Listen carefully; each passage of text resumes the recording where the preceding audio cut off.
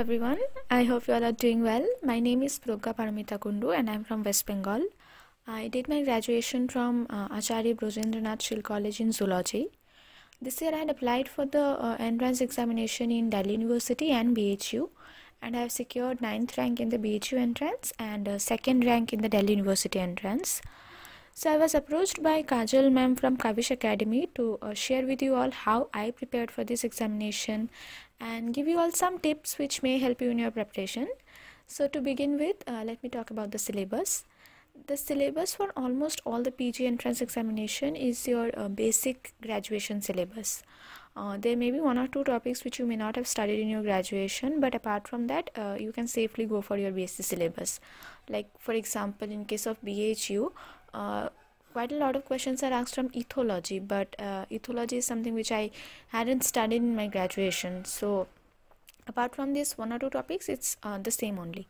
But if you want to prepare very extensively, then the best thing to do is download the BSc syllabus of the university that you are applying to. That is, if you are applying to Delhi University, download the BSc syllabus of Delhi University and treat that as your syllabus.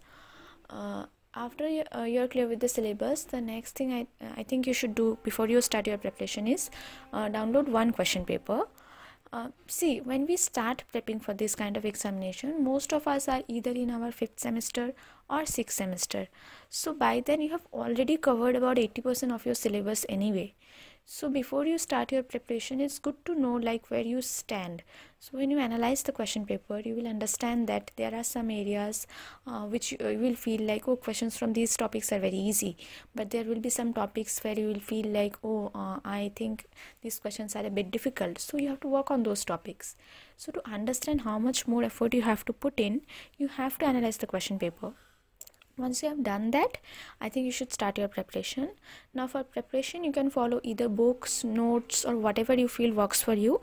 For me, I personally had these small precise notes which I had prepared during my semester examination.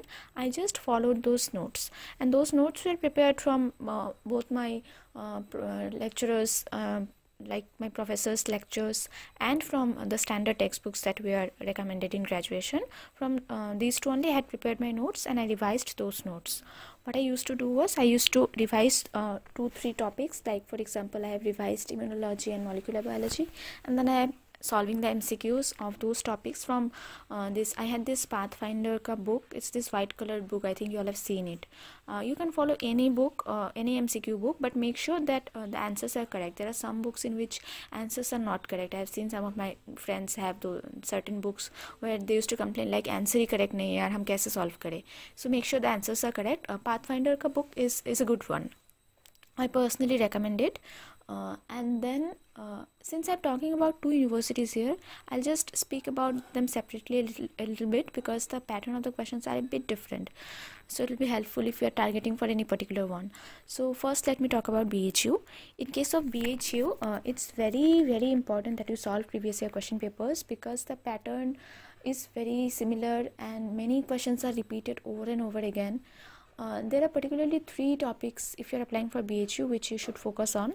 The first one is classical zoology, that is your basic invertebrate protochordates. Quite a lot of questions are asked from this area. The larval forms and the defining characters, the particular characteristic features of a of a phylum or a class. Those things you have to remember. The next is endocrinology, that is hormones. Which hormones are secreted from which organ, then what effect its hypersecretion has, what effect its hyposecretion has, each and every details. Okay, these are topics which are easy to understand. You can make a note of it, but you tend to forget this very easily. Like I am speaking from my own experience. Like for example, hormones, I am studying this, okay, it's very easy, but again after 1 month when I am trying to solve the MCQs, I find that, oh, what disease was it hyposecretion or was it hypersecretion? I forgot it. So you have to revise it over and over again. And the third part that I spoke about in case of BHU is animal behavior, but again I didn't study this topic very extensively, so I can't give you all any tips on how you should prepare. But again, many questions are asked from this topic.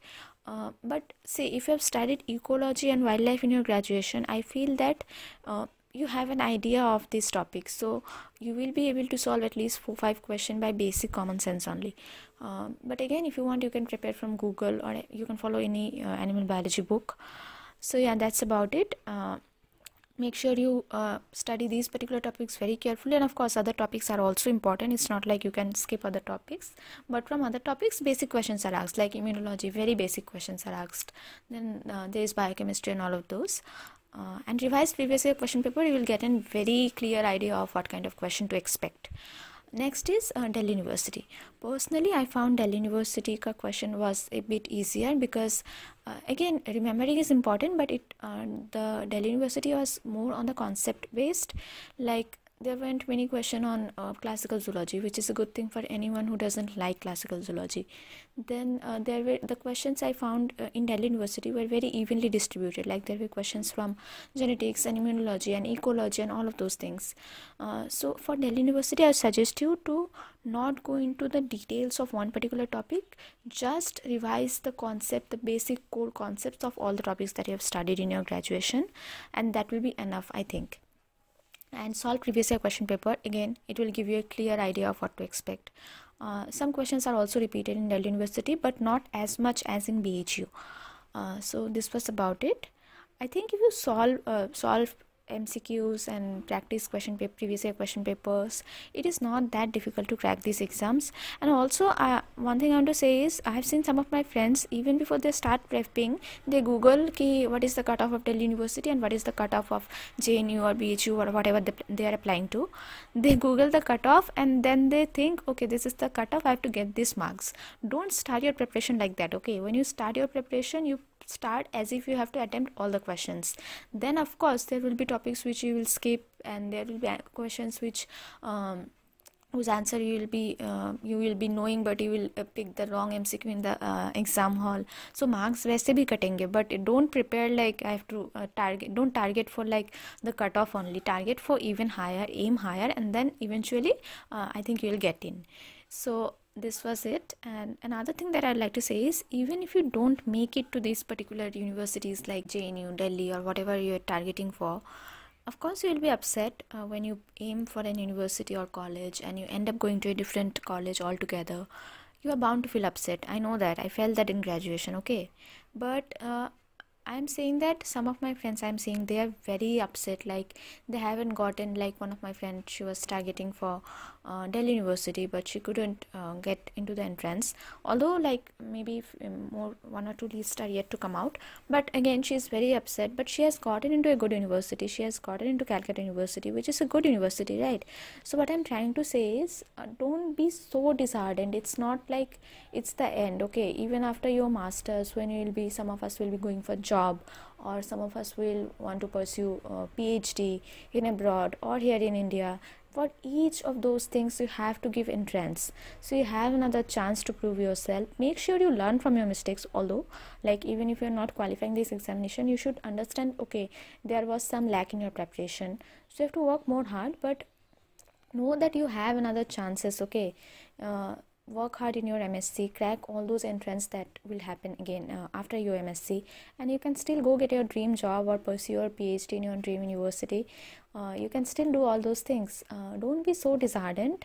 Of course, there are 2-3 universities which are considered the best in the country, and there are some perks of studying in this university. For example, the student-teacher ratio is good, the apparatus, practical apparatus, the resources, everything. But again, it's not everything. Ultimately, it's on you how you study.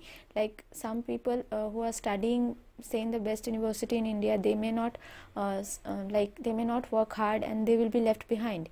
But if you are even studying in some XYZ university in your state, in your locality, and if you work hard, you will get ahead. So just don't be so upset. Instead, channelize your energy in working hard. And yeah, that's all I wanted to say.